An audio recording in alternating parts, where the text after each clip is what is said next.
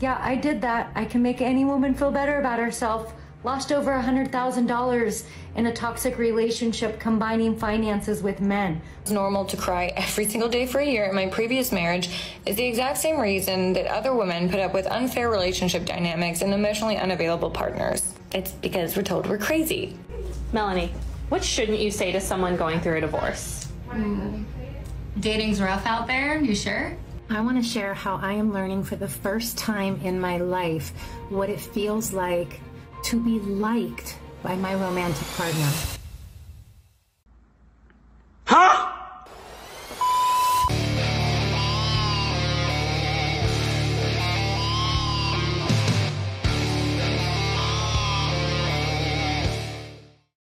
Yo, what is going on, guys? I hope you are all doing well.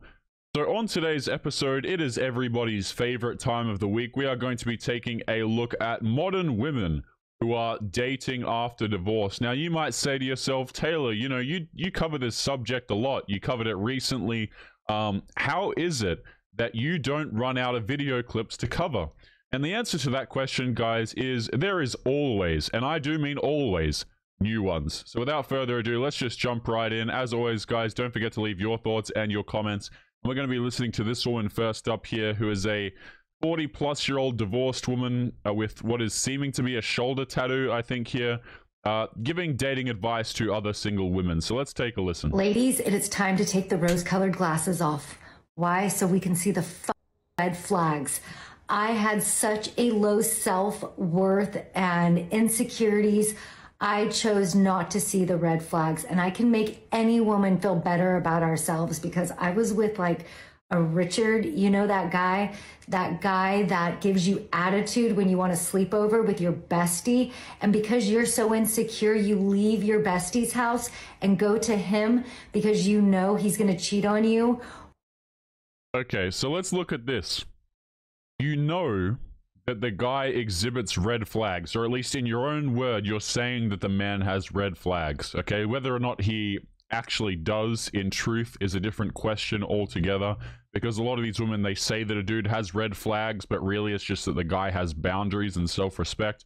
But she says that the man has a bunch of red flags. Let's take her at her word here, right? If the guy has red flags, and they are obvious to you, why are you with the man in the first place? Why did you get married to the man? Why did you have a long-term relationship with the guy? This is the part where no accountability whatsoever enters into the discussion. Okay, because it's all very well and good to date the bad boys or to date XYZ type of guy, and then all of a sudden 5 years into a marriage, you're like, well, you know, he's got some red flags, and then you decide to leave and take his crap. Really, really convenient stuff right there. Or go get attention from other women because you're not available. So instead of just saying, bye, no, I went. I started negating myself, my life, what makes me happy, so that I wouldn't be cheated on. Wait, so you mean to tell me that you had to give up? Like, here's the thing, okay? We're missing a lot of information here. So she just said that the dude got upset. You know, the dude basically said, had an issue with her going to her bestie's house, is what it sounded like. Now, we don't know if this bestie is a 304 who does night work on the side. We don't know if this bestie of hers is a dude friend. We all know how that goes, right? We don't know any of this information. All we get is the man is insecure, he demonstrates red flags, and I had to put myself second in my relationship, and it was so damn hard. This is something that's really obvious to me, guys, but doesn't seem to be obvious to a lot of these modern women, is that relationships require sacrifice. I'm sorry, but if you're a girl running around out here and you've got 35 boyfriends and you want a relationship from a man, oh, hell no. Oh, hell no. Go and have your relationships with your 35 guy friends, you know? Screw that. Red flag number 1. Red flag number 2. When you can't finance your own fucking truck and you need my paid-for vehicle to put down on it? Yeah, I did that. I can make any woman feel better about herself. Lost over $100,000 in a toxic relationship combining finances with men. Like, no, this mama is rebuilding her life, focused on herself. My self-worth has taken 3 years to get me where I needed to be. And I'm just here to share the good stuff. Endless red flags I chose not to see. Rose-colored glasses off. I see everything now. Yeah, see, this is what happens, okay? If you're attractive to the woman, she will notice your red flags, okay? She will know all of the things, you know, oh, well, he's probably going to cheat on me. His past relationships, you know, he cheated on every girl before me, but I'm going to be different. I'm going to change him. See, they know how silly it is. Like, a lot of these women, they try and play like the victim card of, well, you know, I dated this guy and he was so awful and this and that. But the truth is, and this is what the woman is literally saying right here, is you knew that the guy had a bunch of red flags, but you chose to engage in it anyway. And this is where my empathy just immediately gets cut off, or excuse me, it didn't even begin in the first place, but this is why I don't have any empathy for the situation, is because I don't like to give empathy to people who don't deserve it. And if you sit here and you make these decisions, hey, that's totally cool. You can do whatever you want. But I'm not going to treat you like a victim because you're not. This is not some freak accident. This is something that you deliberately chose to do. And now, guys, really conveniently, okay? Now that we're 40, we have the demands. Now that we're 40, we've built our self-esteem. We've done our healing. And now that we're 40, we're ready for a guy without any red flags. Very interesting. Very, very convenient. I am here to support women. I have a free masterclass next Wednesday, 2 different time slots. I can make you feel good about your dipshit choices. Like, we get in these positions, like, what the f***, how'd we get here? And when we can support each other as women, we get through it and we get to the other side. I am. Okay, so not only is this a 40-plus-year-old divorced woman, is this a shoulder tattoo, by the way? I don't really know what this is. This is a 40-plus-year-old divorced woman who is functioning as a dating coach, okay? Now, I've said this before on the episodes, but if you're a single woman and you're taking dating advice from particularly older single women who are, hell, divorced, single mothers, whatever the case may be, that advice is probably going to keep you single. It's probably not going to be good for you. It's kind of like going to someone who has never been able to have, like, who is incredibly broke, homeless, ruined their life and everything, and you go to them and you're asking them for financial advice. That's the equivalent. But a lot of these people, they're like, well, I've been through some terrible things, and chances are the dude wasn't even that terrible, by the way. She just got bored. And now I'm ready to give advice about self-respect to other women. It's like, no.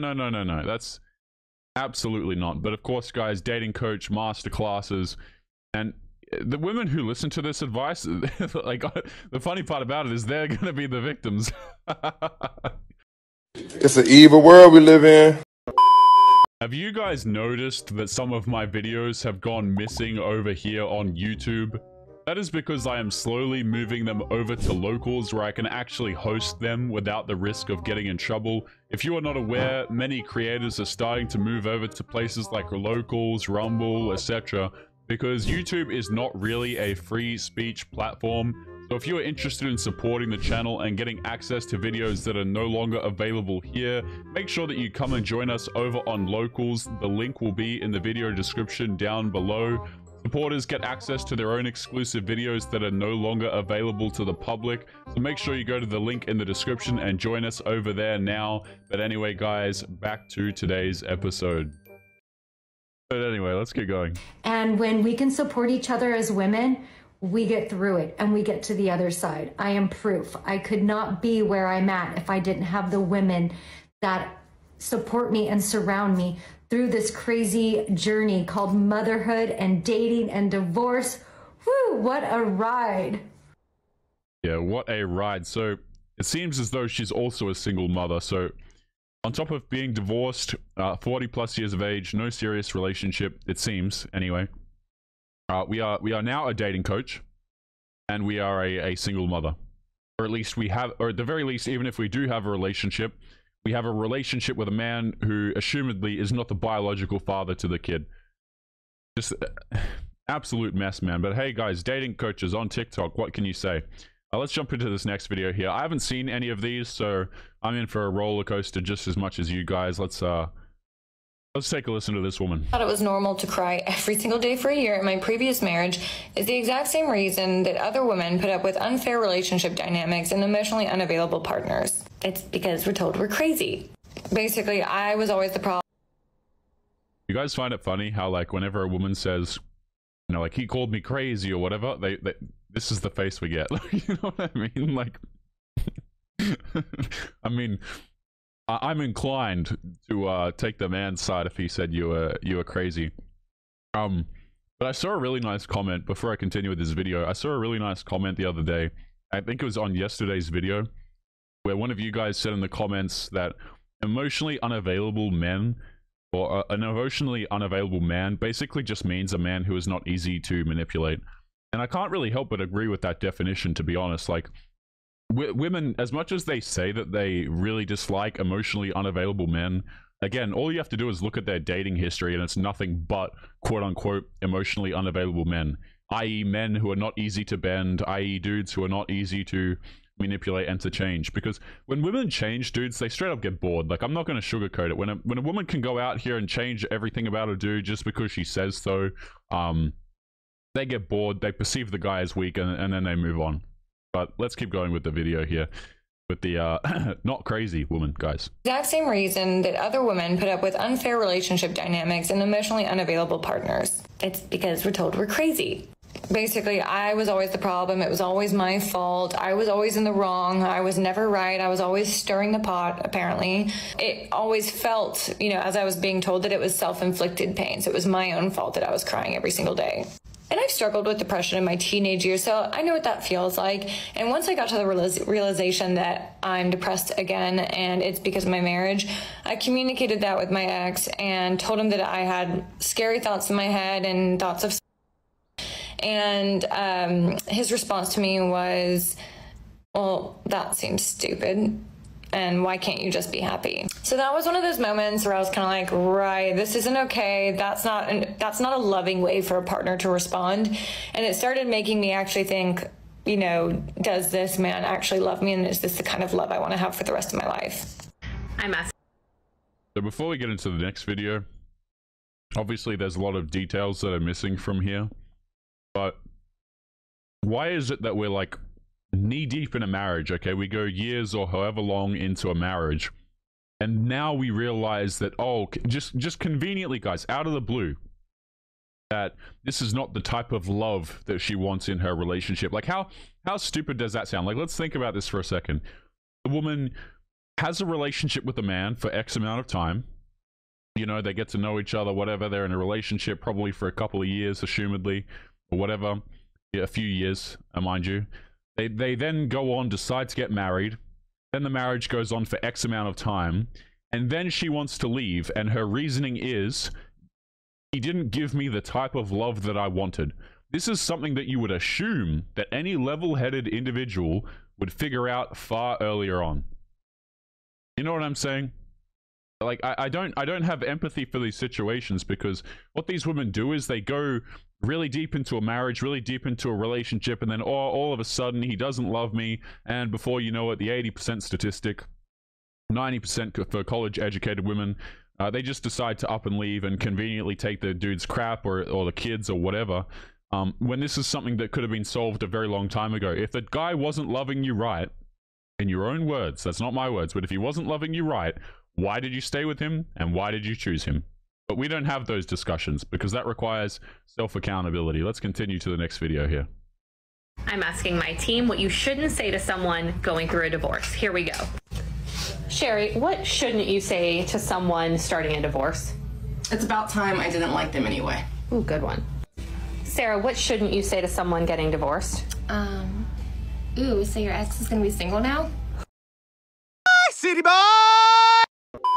While you're enjoying this video, make sure you subscribe to me and our fellow Fiend Gang members. You can find their channels linked in the video description.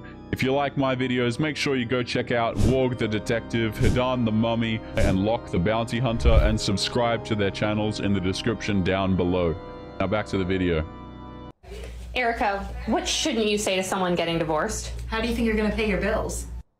Emily, what shouldn't you say to someone getting divorced? Have you considered how it's going to affect your kids? Melanie, what shouldn't you say to someone going through a divorce? Dating's rough out there, you sure? And I wouldn't ask them if they've considered counseling, because obviously they have. No one makes that decision lightly. At the risk of sounding... I mean, to be fair, a lot of people make this decision rather lightly. There are so many issues with this video, with the people responding here, particularly that one about have you considered the kids. This is something really where you see a lot of women, they like up and leave long-term marriages, and straight up they actually don't consider the effects on kids at all. But yeah, so very interesting video here. What shouldn't you say to someone getting divorced? Personally, I don't care. Like, why do we have to like adjust our words so that we don't hurt people's feelings? Like, if someone's going through a divorce, nothing wrong with asking them some tough questions, in my opinion. Because divorce is a really serious thing. Like, as much as these people want to brush it off as though it's not really serious, and, you know, sometimes mean questions, quote-unquote mean questions, are probably quite warranted. Let's keep going on to the next one. Oh, and also, something funny about that is the woman making the comment about the dating being harder. Hell, that's a lot of the content on this channel, right? You'll see a woman literally get divorced or end a relationship. She'll be 30, 40, whatever. She'll go back out into the dating market. She'll realize it's damn hard. And that's pretty damn entertaining, I'll say. So let's continue to the next TikTok here. At the risk of sounding like I'm bragging about my new relationship, which I totally am, let me be happy. I want to share how I am learning for the... I didn't say anything. Guys, just let her be happy, okay? Don't say anything. Like, isn't it weird, right? We open up the video and we want to listen to what they have to say, and then within 2 seconds, it feels like we're being yelled at, or the woman's getting aggressive for absolutely no reason. At the risk of sounding like I'm bragging about my new relationship, which I totally am, let me be happy. I want to share how I am learning for the first time in my life what it feels like to be liked by my romantic partner. And if this sounds so unreal to you, you're not my target audience. It sounds incredibly stupid, and I can explain to you why it sounds stupid. Because if your argument is I'm 30 or 40 plus years of age, and now is the first time that, and this is a divorced woman again, by the way, this is the first time I've ever felt loved by my partner, that tells me something about your ability to select a partner, particularly as a woman. Women have options in dating. If all of your previous dating history was dudes who didn't love you, or you perceive them to have not loved you, or they don't like you, or whatever, hey, maybe you're choosing the wrong men. But let's keep going. When you grow up being and mistreated by your parents or caregivers, it is almost guaranteed that you will gravitate towards partners who treat you the same way. And this is because your parents taught you that at your core, you are not worthy. So for me, that looked like a series of relationships with emotionally unavailable, avoidant men who reaffirmed this subconscious belief that I held that there was ultimately something wrong about me that made me unlovable. And then I met him, and everything that I thought I knew about romance changed. Historically, I tended to pursue relationships with men that I was attracted to who seemed at first like they liked me because they showed interest in either going on a date with me or hooking up with me. But once I developed feelings, they would become more and more unavailable. They wouldn't return my calls or my texts. They would tell me how much they liked me and how amazing I was, and then put zero effort into making plans with me or connecting with me or growing and developing a relationship with me. Yeah, so essentially what we did when we were younger is we chased the men who were highly attractive, the men who gave us a little bit of attention. And this is really funny how she slices this as well. She says, the guys who showed me some attention, whether that be wanting to take me out on a date or wanting to hook up with me.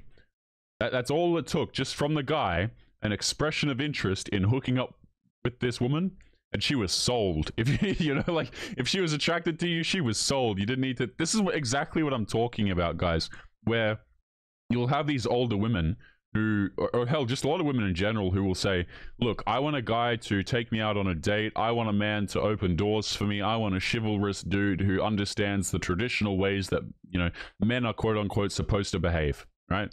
Cool. Are you a traditional woman? No. Then why should the man be traditional for you? So this is a woman who has dated, you know, all the bad boys, all the chads, all the fun guys. And now that we're 30 or 40, we're ready for love now. I'm sorry, guys, but that's not how it works. You know, you don't get to treat the dudes who are actually interested in you like crap, or, you know, go out and ignore them or brush them off or whatever. And now that you conveniently need them, just like pick them up like some sort of toy that you toss to the side. And, you know, guys are not stupid, okay? Men see this. Men see, well, that girl who in her 20s, I hit her up a few times and she never wanted to go out on a date with me or hang out, or, you know, she would always be crying about XYZ guy. And then all of a sudden you get to 30 or 40 or whatever your age is, right? And you start getting those DMs from these same women saying, well, you know, can we meet up for coffee or tea or whatever? And the answer is no. Absolutely not. Let's continue with the video. And now all of a sudden I have a man who's showing up for all of it. He is staying connected. Since we matched on Tinder, there has not been a single day that has gone by where he has not reached out to connect with me. Some days he's busier than others, some days I'm busier, so the level of communication changes. But what his consistency has done is create this really safe space in our relationship where we know we're there for each other. He's also super consistent with making plans to see me. At minimum, I think we see each other at least 3 times a week. Lately, holy hell, man. Holy hell. So 3+ times a week, the guy's putting in all the effort, he's being consistent, etc., etc. Which, you know, guys, I've got nothing. If dudes want to go out here, they want to date women and you know, pay for all the crap and set up dates and whatever. If dudes want to make that and do that and that's what makes them happy, sure. I just don't want to see dudes getting the short end of the stick. And what I mean by the short end of the stick is like a 30 or 40+ divorced woman who probably is going to end up treating him like crap. And the only reason she's dating him now is because she needs some stability after getting, how do I say this politely? I don't think I can say it politely. She has seen a lot of bad boys before him. So this man is now, what is he? He's like dude number, I don't know, 78. Who the hell knows, to be honest with you, right? Let's just call it number 78. He's man number 78, lucky man number 78, and he gets to commit to the woman as if this is some sort of, you know, benefit for the man. Personally, it's not something I understand. lately it's been a little bit more, but I think over the next 2 weeks it's going to be a little bit less. I've got family in town, and one of his close friends is moving away from the island, so we're both trying to manage our other lives while still making time for each other. And it didn't like change when we became intimate. Like, he wasn't super into me and consistent until we slept together, and then hard to get a hold of. If anything, he is more available to me now. Now, this is the big one. This is how I know that he truly likes me and none of the other guys did. He cannot stand hurting my feelings. The other day he accidentally did something and I told him and he teared up. It was a genuine mistake on his part, but the thought of hurting me hurt him deeply because he actually likes me. Guys like this do exist, but they are hard to find. No, these dudes who are consistent and who will give you what you want, there are less of them now, and there will be less of them over time as TikTok videos like these are released. But they are not hard to find, and truthfully, what I see in this man's future is something incredibly painful. Because a lot of these women who are attracted to instability, who have been through all the bad boys and whatever, they typically end up eventually going back there. You know, like if you want to come along and give a woman who has never had a stable life, and you want to try and fix her, and you want to give her a stable life, a lot of these women will end up just straight up throwing you away, or mistreating the guy, or leaving the guy, or cheating on the guy in the end, because they're used to the instability. Like, when you come in and you're a positive force for their life, they can't actually tolerate it for long periods of time, typically. So guys, we are going to be leaving today's episode there.